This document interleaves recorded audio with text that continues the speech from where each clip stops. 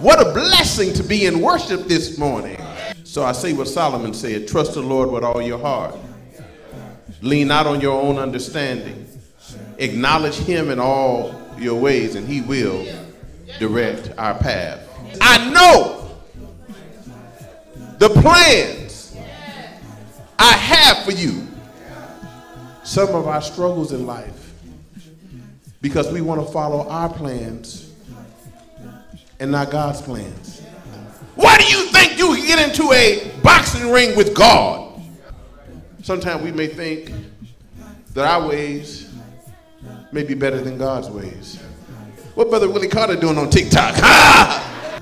Job said, I've been faithful to you. I've been walking with you. I've done what you wanted me to do. And this what happens to me. You are very important to God. God wants you to prosper. God wants you to have good. God will leave you to your own ways. He'll try to tell you in the word. He'll try to share with you what to do. But if you are persistent in doing what you do because you are a free moral agent, he'll leave you. Grandma, hold on. In 20 years, they gonna have time out. I'm growing up as a little kid thinking, if you doing that to grown men, how am I going to survive? I should have did it how God said do it. Somebody say amen for comeback. I'm the one taking the licking. So the 29th chapter of the book of Jeremiah. Amen for having patience with me. Spend some time in communion and fellowship and meditation with him that you can hear his plans, because we can't hear his plans when all we think about is our plans. Amen for the comeback. God's love for us is unconditional, but not his blessings. Understood a spanking I got one time. They said we got to communicate to the back end to get to the top end. I didn't have a cell phone. The best thing we did was put two cans together with a piece of wires and we could talk to it.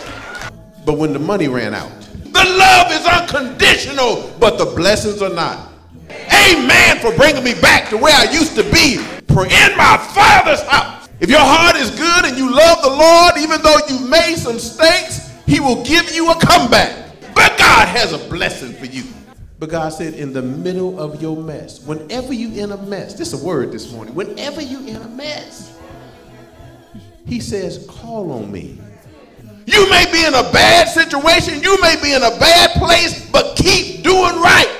And when you do it, his hands will always be on you. When you do it, he'll always bless you. When you do it, he'll make a way out of no way. When you do it, well, they acted crazy with me. Well, why did you act crazy back with them? Stop listening to what people are saying about you. If God is in the business of bringing somebody back, why are you in the business of keeping them out? Amen! Hallelujah! Get him, preacher! Tie him up! Lord will draw you in. Lord will lift you up.